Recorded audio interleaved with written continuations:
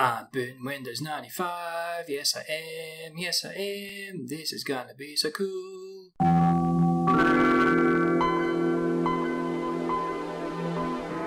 Hey, how's it going everyone? This is White Pointer, and a while ago, back when I had a horrible microphone, I did a video on MS-DOS exclusive side-scrolling platformers. It's one of the earliest videos on my channel. I've got a lot of positive feedback from that video, so I decided to do a video themed around Windows 95 and Windows 98 games. This was a golden era in PC gaming, as Windows 95 and later 98 provided developers with many tools to create games that simply were not possible in DOS, not the least of which was DirectX and full support for 3D hardware technology. But this video isn't just about any old Windows 95 and 98 games. Everyone knows the classics, so I want to dedicate this video to some hidden gems, some games that are often forgotten, but nonetheless still great. I've really enjoyed this trip down memory lane, and I hope you do too. Are you ready? Let's get rolling!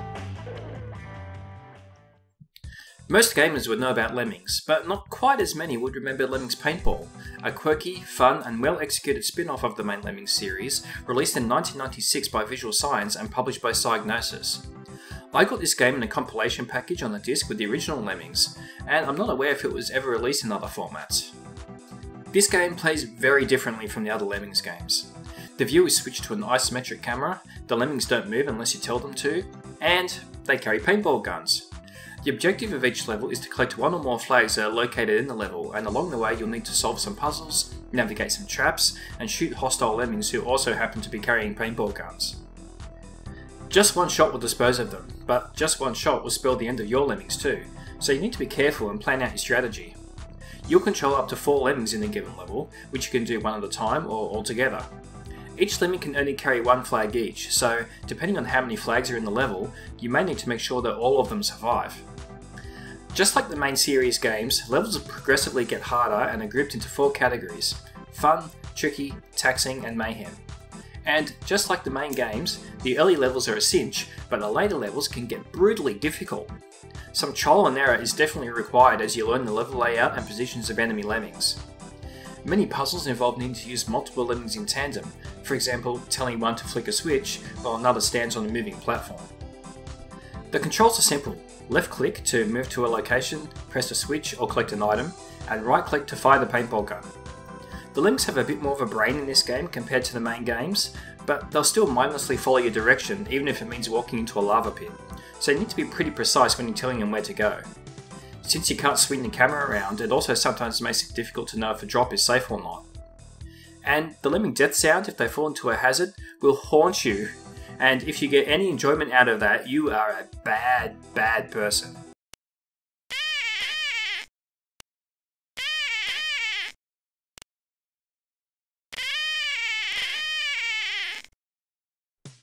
The isometric view does take some getting used to, but once you're comfortable with it, there's a lot of fun to be had here, and the soundtrack is pretty amazing too.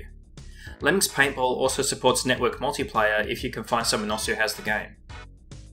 Unfortunately, this is not seen a release on any digital platforms yet, but the good news is discs are reasonably affordable and relatively easy to find, and the game has no trouble at all running on Windows 10 natively, so if you still have an optical drive, you should definitely check it out. The PC has never had a shortage of first-person shooters, and with so many released for the platform over the years, it's probably understandable if a few slip by your attention. So here's a good one you may have missed: Shogo Mobile Armor Division. This was actually created by Monolith after they made Blood, which was the game that really put them on the map, but before they made the smash hits Fear and Condemned Criminal Origins. Released in 1998, it was their first fully 3D game and the first to use their LiftTech engine. The game actually has a kind of anime style to it, despite coming from a Western developer. In a unique twist, the player not only walks around on foot like most FPSs, but they also pilot a large mech. The mech is mostly used in large outdoor areas, while you're mostly on foot in indoor locations. When you're in the mech, you're powerful and you feel like you can take on pretty much anything, but when you're not, you're incredibly vulnerable and can die from just a couple of shots if you're not careful. Luckily, most enemies you'll encounter on foot are just as weak to bullets as you are, though a lot of them have a nasty habit of hiding around corners or on upper platforms where it's difficult to see them, and they'll open fire on you the nanosecond they spot you. In short, you'll enjoy being a bit reckless and causing lots of big explosions in the mech, but you're going to need to be more subdued and methodical when you're on foot. The mecha can also transform into a vehicle mode for quick movement, but there doesn't really seem to be many places that really take advantage of this. Wait, transform into a vehicle? Isn't that the same as... Oh, Decepticons? Aha, I see what you did there. On that note, you'll probably find a few signs like this one during the game that will make you laugh. It is actually quite funny in places. The last thing to say about this game is that it's reasonably short, lasting about 8 to 10 hours, and that's if you take your time. But it does have a branching path in the latter stages that results in multiple endings, so that increases the replay value a bit. Shogo Mobile Armor Division is available on GOG, which is probably the best way to play it, and this version runs more or less fine on Windows 10. In 1998, Team 17, the developers behind such games as World Rally Fever and Worms, decided to get in on the pinball action and release a pinball game with publisher Microprose for PC, with tables themed after, well, World Rally Fever and Worms. And honestly, for a studio that had never developed a pinball game before, what they pulled off with Addiction Pinball was pretty remarkable. The physics, oh man, the physics were amazing in this game. The ball moved so fluidly and realistically that it blew virtually all the competition off the planet. The two included tables, World Rally Fever and Worms, were also rendered in very realistic full 3D, and each one had unique goals and special modes to trigger based off the inspired game.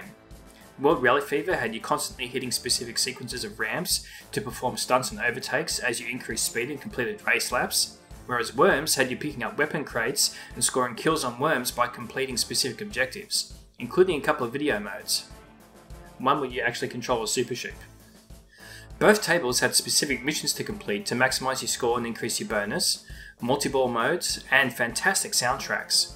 The game offered 5 viewing angles, including a view that rotated the table horizontally across the monitor, so if you had a monitor that could swivel 90 degrees to sit vertically, you could play the game almost like you're looking at a real pinball table. The only real points that could be nitpicked about this game was that it only included 2 tables, while most other games at the time included at least 3, and it didn't provide many options to tweak the experience exactly how you liked it, including adjusting the number of balls each player had available. But when the simulation is this good, those really are pretty minor nitpicks. Apparently there was actually supposed to be a third table themed after another one of Team 17's popular games, Alien Breed, but this was cut at some point. If you're a fan of Pinball and Team 17's games, you definitely owe it to yourself to check out Addiction Pinball. This too isn't available digitally to date, but discs are easy enough to find, and it runs natively on Windows 10 perfectly. Do you like real-time strategy games? Then you'll like Submarine Titans, made by an Australian developer who are unfortunately long dead, named Lip Studios, and published by Strategy First. At the time of its release in 2000, it was sometimes called the StarCraft Under the Sea, but that's a pretty unfair comparison. The game does have 3 playable factions like StarCraft, including an alien race, and you need to gather resources, build structures, research upgrades, and train units to wipe out the opponent like StarCraft, but that's about where the similarities end. As you would expect from a game called Submarine Titans, the game is set underwater, with the majority of your units being submarines of some description, whether they are construction subs, transport subs, combat subs, or special ability subs. Essentially this game's version of spellcasters. It's a 2D game, but has nicely detailed and animated 3D looking visuals that still look pretty good these days, especially if you increase the resolution. In a unique gameplay mechanic, your units can actually change their depth in the water to one of 5 different levels in order to dodge or attack the enemy. This can work against you as much as it can help you though, as your units may not attack at all if they're not at the correct depth, so you need to pay attention to what's going on. If the normal speed is a bit too slow paced for you, you can always speed it up, which is exactly what I did. There's a pretty high learning curve to the game because there's multiple different resources you need to manage and a lot of different units in each faction that have specific purposes. The UI is also laid out a bit differently to other games, with the minimap in the middle, unit-specific commands on the left, and building-specific commands on the right, so that takes a bit of getting used to. The campaigns of each faction are also pretty challenging right from the outset too, even if you select weak AI, and even veteran RTS players might fail a few times. If you expect to start out simple and gradually build up, you'll be in for a shock because they ramp up in difficulty very quickly. You actually need to plan out a strategy and think about how you'll tackle the objectives, as opposed to just building a massive army and attacking. As you progress each campaign, you do get awarded by pretty cool looking cutscenes, which is nice. The game also supports network multiplayer. So the three factions in the game are the White Sharks, Black Octopi and the Silicons, the last of which is the alien race. By the way, how cool are these menus? They look awesome! The two human races play quite similarly to each other, but the Silicons are, pardon the pun, another kettle of fish altogether, having their own resource model, different unit types, and a unique tech tree. But really, how can I pass up a game with a playable faction called the White Sharks? They aren't actually sharks, but I'll let that slide. If you're a fan of RTS games, you really should check it out if you haven't before. It's actually superior to other games at the time in some areas too, such as not having a unit selection limit, being able to increase the resolution, having no real issues with pathfinding, being able to trade one type of resource for another, and having the option of using an AI assistant to control the more tedious aspects, such as resource gathering and defense. It's not without its flaws. For example, all of your units have the same voice, so it's sometimes hard to differentiate them. Your units can still be pretty dumb at times, and you can visually lose sight of them behind terrain in the pseudo 3D world. But the positives substantially outweigh the negatives.